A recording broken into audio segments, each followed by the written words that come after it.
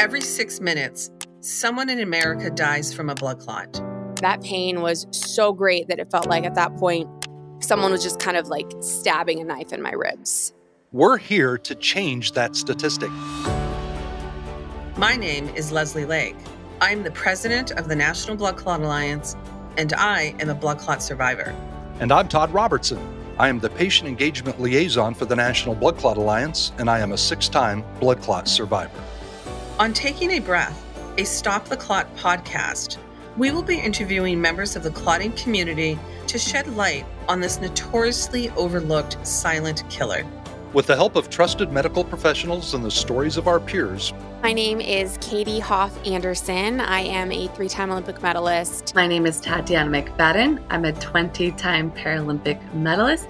We are here to bring blood clot awareness to the forefront of public discourse. At Stop the Clot, we know the patient because we are the patient.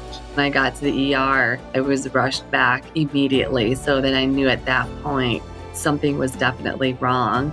Blood clots are a menace. They are sudden. They are life-ending. But most importantly, they are preventable. Take a breath with us on Apple Podcasts, Spotify, or wherever you get your podcasts. And join us on this journey as we collectively stop the clot.